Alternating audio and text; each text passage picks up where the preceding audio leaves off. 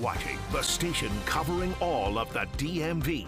This is DC News Now. Happening now at 9 this Saturday evening, covering the entire DMV. 43 cars collide on the Chesapeake Bay Bridge. Over a dozen people sent to the hospital. Lanes now reopened after several hours shut down. The latest from police. They just grab stuff and run out. CVS closing more stores in the district just days after one location set to go dark from rising retail theft. What CVS says is the reason behind closing even more stores. An arena project pushback. Alexandrians upset with the prospect for a massive entertainment project that could house the Wizards and Caps. Their concerns tonight. And rain is moving in across the area. There's also a generalized aerial flood watch across the area. We'll talk about which counties are under that flood watch, for how long, and how much rain could fall in your backyard coming up. All right, thanks, Scott, and thank you for joining us for DC News Now at 9 o'clock. I'm Ben Dennis. We've got a live look right now at the Chesapeake Bay Bridge on the right portion of your screen. Reopened after westbound lanes were closed for around 6 hours today. Police say they believe 43 cars were involved in a chain reaction crash just before 20 more cars had collided. There were 22 initially. 13 people were sent to the hospital, 2 with serious injuries. Traffic is running in both directions on eastbound side at the time. The cause is still under investigation. DC police are investigating a shooting that left 2 young people hurt in Southeast last night. We're told this happened around 10 p.m. on I Street. Police say an 18-year-old man and woman were found shot there, both conscious and breathing. Went to the hospital nearby. No word on their condition at this hour. Staying in the district, police are also investigating 2 other separate shootings, left 2 men hurt overnight. Police say they got the first call for a shooting around 2:15 on L Street in Northwest. When they got there, they found a man shot, conscious and breathing.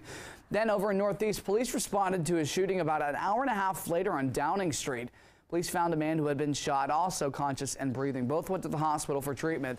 Investigations are ongoing. Meantime, in Northern Virginia, folks in Alexandria pushing back on the Potomac Yards Entertainment District proposal. It looks to create a new arena that may house the Washington Wizards and Capitals if they left D.C. A town hall was just held today by the city to answer community questions, but protesters we spoke to say the area will not be able to handle a large number of people coming in for the games and events. It's not a me or you thing. It's more to let them know a conglomerate just can't come and just take over a neighborhood, just flashing money and bad ideas. Trying to keep the community safe and secure from all this traffic that's going to come in if they put the stadium here. And it's just too much. It's too much. We already got too much things going on. Alexandria City Council's next town hall on that proposed arena project set for February the 1st. Officials will ask for public input on how they can better manage transportation and traffic there. Time is 9:03 on the dot. Over to your weather now with Scott Sumner. Scott, we got a live look at the Pentagon. A little bit of a breeze out there, and it's that rain that's making its way through right now. Yeah, you know, I said it at 6 o'clock that it would be moving in around 8 o'clock, and sure enough, as you can see, that green band moving across and through all of northern Virginia. There is Winchester, Berryville. There is the Northern Virginia line and in towards the eastern panhandle of West Virginia is where we're starting to see some rain move in across portions of I-81 heading up towards Martinsburg and Hagerstown. We move from here down towards the D.C. area. Now we're starting to see some little bit of light rain down around Alexandria, Arlington area. That's moving up through the district right now. And as we widen out our view, you can see the moderate rain is in the yellow. That's out towards the Cumberland Way. And as far as our future scan, well, we've got that moderate rain that's going to continue to move along I-81 in towards Pennsylvania. And all of this rain will continue to move further up the I-95 corridor. We'll talk more about the rain and how much to expect for tomorrow coming up. All right, thanks, Scott. Turning now, more CVS pharmacies are closing around D.C. The announcement comes just days after CVS announced that their Columbia Heights location will close next month. That store has been plagued by shoplifting.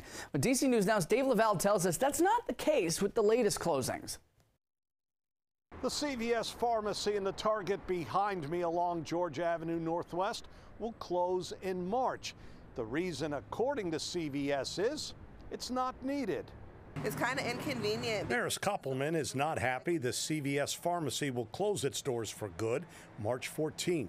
This is the only little one like within like a 3 or 4 block radius, and it's nice to have like a smaller one, but we'll find another one. This is not the only CVS inside a Target store on the closure list. The pharmacy inside the Target on Wisconsin Avenue in Tenleytown will also go March 7th. There's a CVS store located right across the street. The other pharmacy to close is the one inside the Ivy City Target on New York Avenue Northeast, February 29th. Same story there, as there's a CVS nearby. The latest announced closings come just days after CVS said it will close its Columbia Heights location. The store has been the scene of rampant shoplifting. I sad that they about to close this place. Crime is not the reason for the latest closings. CVS said it wants to reduce the number of stores and pharmacies that are close to each other. Mixed reaction from customers like Angel Crutchfield. There's one down the street and there's one also this way, so they're like within 3 minutes apart. I actually just moved, so there's one like right near my new house. But if I was still where I was at, I think I'd be a little frustrated because the next one I think is like a 25-minute walk. I don't have a car. Affected employees will be offered similar positions at other locations around the area. In the Shepherd Park community, Dave Laval, DC News Now. All right, thanks to Dave tonight. Turning our focus to Maryland, Governor Wes Moore has announced his agenda for the state's legislative assembly. It includes 16 bills focused on increasing safety, affordable housing, and business opportunities. The governor has also revealed a proposal aimed at protecting construction workers. It would be done by increasing speed camera fines in work zones from $40 to $290. That would match the fine an officer would give for an in-person ticket. Drivers with 3 or more violations would face fines up to $1,000. The bill would also remove the requirement for speed cameras to be manned by an officer. And if you live in D.C., a few deadlines to keep in mind when it comes to health insurance and My School DC, the public school lottery for DCPS. DC News Now's Tosin Fakile is in studio with the dates you need to know.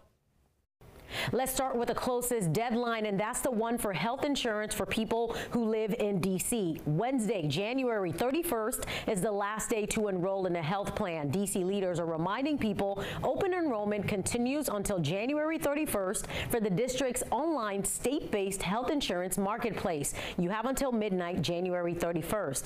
People can visit the website dchealthlink.com to check out health plans. And this weekend, there are events where you can go to talk to health experts and enroll. One place you can do that is Ben's Chili Bowl on U Street, Saturday and Sunday, and Our Lady Queen of the Americas Catholic Church on California Street on Sunday. The next deadline you need to remember is for the My School DC Lottery for High School. That deadline is February 1st for the 2024-2025 school year. My School DC is the common application and public school lottery for all DC public schools and most public charter schools for PK3 through the 12th grade. The random lottery determines placement for new students at all participating schools. You can apply at myschooldc.org.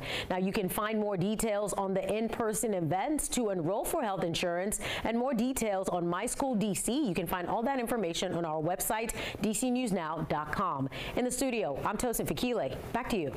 Thanks to Tosin. Today is also International Holocaust Remembrance Day. According to the U.S. Holocaust Museum here in D.C., the United Nations designated that event January 27th as it marks the anniversary of the liberation of the Auschwitz concentration camp.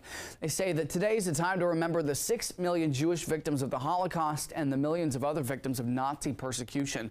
President Biden speaking about today, in part, we honor the courage of survivors and the heroism of people who bravely stood up to the Nazis, risking everything to save innocent lives.